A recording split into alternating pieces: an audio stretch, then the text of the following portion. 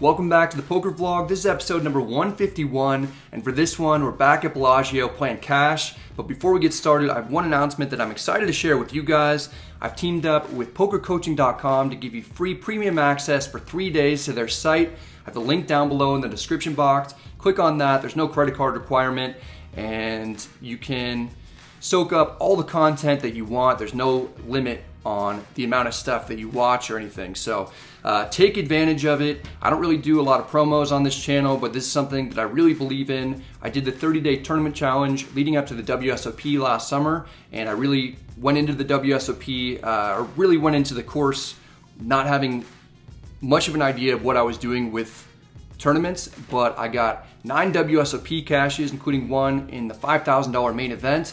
And actually, in the last 3 tournaments that I played, I've cashed in all of them, including a WSOP circuit event yesterday, and I won a small charity tournament about a week ago. So this stuff really helps if you dedicate yourself to it and take it seriously. They just came out with a 30-day cash game challenge as well. I haven't had a chance to look at that yet, but I imagine it's great. They have some of the best poker coaches in the world with over 50 million in tournament earnings, and they're just giving you all their knowledge for free at this point. There's interactive hand quizzes, which in my opinion are the most fun way to learn. They have all kinds of webinars, videos, challenges, and they have a lot of tools that are at your disposal if you have a membership. They have GTO preflop charts for both cash games and tournaments, which in my opinion are very, very important for anybody who wants to be a winner in the game. They lay the foundation for your entire poker strategy, and it's just super, super important. So check it out, click on the link down below, and take advantage of the free giveaway. All right, let's go ahead and get started. We're playing 5-10 at Bellagio and are in for 1,500. We're getting right into it now. We pick up ace-10 suited in the cutoff. Under the gun limps in. Not a move recommended by many poker books. A player in middle position also limps in. I check my watch. It's indeed time to punish the limpers. We raise to 50. We'd love to play a bigger pot in position with what's likely to be the best hand. That won't be happening because the button calls behind us. You could have all kinds of hands like small or medium pocket pairs, suited connectors, or Broadway cards. Under the gun calls, the middle position player calls. We're going 4 ways to the flop. It's 10-7-4 with 2 spades. We've got top pair, top kicker. Checks to me. This is a somewhat precarious spot. Top isn't all that great when you have 3 other opponents. There aren't very many cards on future streets that I'll like that much. I bet 80, hoping to win this right now or at least get the button to fold. The button ruins the plan once again. He calls. This signifies quite a bit of strength given that 2 other players are left to act behind him. Under the gun folds, the middle position player calls. We're down to 3 of us. I don't want to see a spade or any non-ace card above a 5. No need to worry. The turn is miraculously the ace of hearts, giving us top 2 pair. That helps ease my concerns. The middle position player checks. We're firing again, this time for 220. The button takes a play out of Elsa's book and he lets it go. The middle position player is more of a John Bon Jovi fan, and he's gonna hold on to what he's got. Sorry about that. Sometimes the commentary is best presented in song form. We're heads up. The river is the 4 of hearts. He pairs the board and the backdoor flush draw gets there. The opponent checks. I'm not sure how the opponent would make it this far with a 4 in his hand. It's also unlikely that I'd be up against a heart flush. I'm going for value. I bet 350 to target hands containing the ace of spades. Perhaps I can get a crying call if the player has a 10 as well. The opponent is thinking about it, so he must have a hand with at least some showdown value. I'm rooting for a call. 25 seconds go by before he eventually folds. After getting called in 2 spots on the flop, I'm happy with that run out and that result. We're up about 400. Our game breaks a little later. I move to a different table where I'm dealt ace-3 of hearts in the big blind. The cutoff limps in. The small blind calls for 5 more. I check. The dealer puts out ace-7-3 with 2 diamonds. We've got top and bottom pair. The small blind bets 30. He's a wild but nice dude who mentioned that he's seen some of the YouTube videos. I call to trap him and allow the cutoff to come along if he wants to experience the wrath. The cutoff indeed wants to. He calls. The turn is the deuce of diamonds. It's pretty bad because the flush draw gets there and 5-4 makes a straight. The small blind checks. My hand is still strong. I bet 50 to deny equity from hands that I'm currently beating. If I get raised, I'll likely fold. The cutoff calls. He does that a lot, so no need to be too concerned. The small blind folds. I'm heads up. The river is the king of hearts. In a limped pot, that should be a blank. I bet 100. The cutoff immediately folds. It's tough to even make a guess on what type of hand he could have had. One more pot comes our way. It's a good start for us. Next we've got ace-jack suited under the gun. I open to 30. The cutoff calls. He's a solid regular. The button calls. The action's on the big blind. He's the opponent that I described as wild in the previous hand. With a short stack of 375, he 3-bet jams in our face. This is where game flow and a few other factors that are tough to convey in a vlog kick in. Against a lot of opponents, I'd snap fold. I don't necessarily need to risk an additional $345 after my early position gets jammed on. My sense in this exact scenario is that the big blind might be ripping it in with a variety of hands that I'm crushing, like smaller ace highs, or maybe even some worse holdings. This has potential to be a great spot to win a big chunk and stack this dude, but I don't want to call on a pure week for one of the players behind me to rejam and put me in a difficult spot. I want to isolate the big blind. I attempt a 4-bet min raise to 700.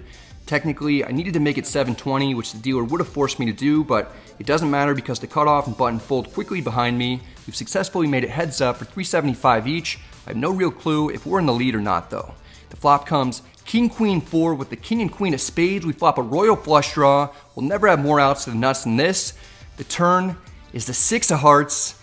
Oh god, we've only got one card to come in order to make a hand. Otherwise, we're gonna end up with ace high. It'll be tough to win on this board if we brick. Let's see if any magic comes out of the like button if we smash it all together on the count of 3. Ready? 1, 2, 3. The river is another 4. It turns out the amount of likes has no effect on the run out. We had almost half the deck twice and we missed everything.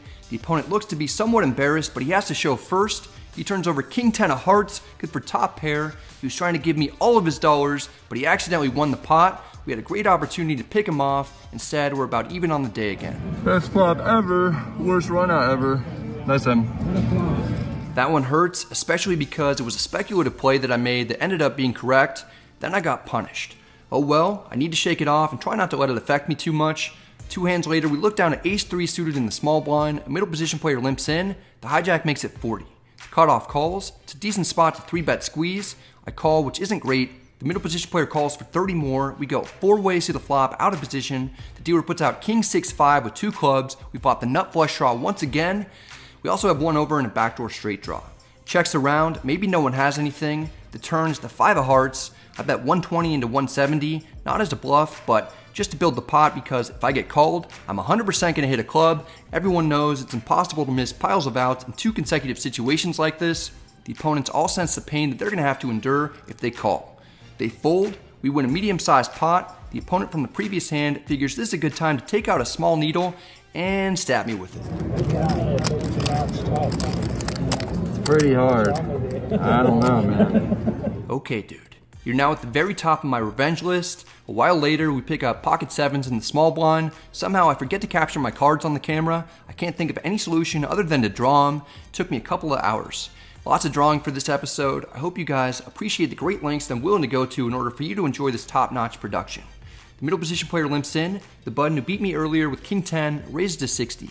He ran his stack from 375 all the way up to 2,000 after doubling up through me, and then 4-bet jamming for 1,000 with pocket 9s and making quads. I call for 55 more. The big blind puts in calling chips. Middle position limper calls for 50 more as well. We're going 4 ways to the flop. The dealer puts out 7-4-3 rainbow. We flop top set against our nemesis and a few other opponents.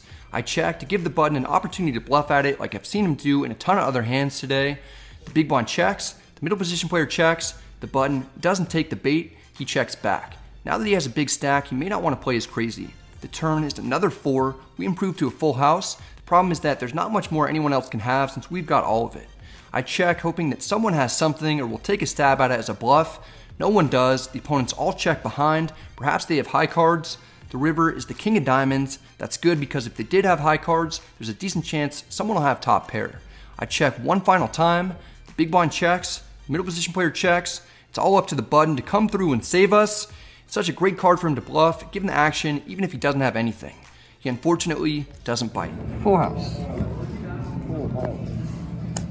That's how you make the minimum. I wish I could slow roll. Yep. We don't get him. The night is winding down. We're running out of opportunities. Then we pick up pocket 7s again. We're on the button. Our neighbor opens a 30 in the cutoff. I call with dreams of crushing him and doubling up.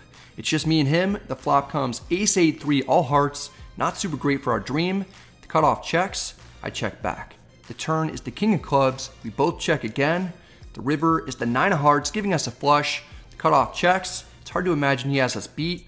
I want to bet for value. It's tough to get calls on any worse hands. I throw out one $10 chip. The opponent immediately matches my bet. I turn over the cards. The player realizes that he's been taken all the way to Value Town for the price of a carne asada burrito with guacamole at Chipotle. He shows that he outflopped us with the ace of spades and the seven of diamonds. We finally drill the flush against this guy after breaking everything in the all-in hand before.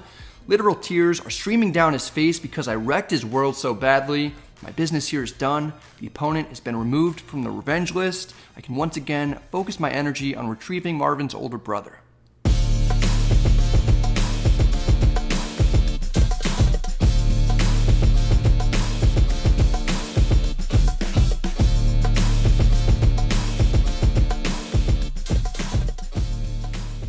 I won $75 over about 2 hours and 40 minutes of playing. Game wasn't that great towards the end, so then I picked up and left. Had a chance to get a nice win. If the ace-jack suited hand worked out, I had all the outs. I had too many outs is what happened, and couldn't hit any of them, but still had some interesting hands and had a good time overall. That's it for this one, guys. I hope you enjoyed it. If you did, I'd appreciate it if you hit the like and subscribe buttons because it helps out the channel quite a bit. If you have any questions or comments, feel free to let me know in the comment section, and I'm happy to get back to you. Be sure to take advantage of the pokercoaching.com giveaway. There's the link down below in the description box. That's just for you guys, just for viewers of this channel, so it's really cool that Poker Coaching was willing to do that. There's no credit card requirement, and there's no limit on the amount of content that you consume. Also, the vlog footage made a cameo on a Netflix series. It's called Ginny in Georgia. It's episode 6, around the 12.5 or 13 minute mark. There's like this flashback scene where they are trying to show like early 2000s poker essentially. But in the footage, there's a double board bomb pot, and it's kind of funny because obviously they weren't doing double board bomb pots back then. But they reached out to me. They asked if they could use the footage about a year ago or a year and a half ago. So it's cool that, you know, it actually made the show. I was excited to see it. Hope you guys are all doing well. Hope you're staying safe. Good luck at the tables, and I'll see you next time.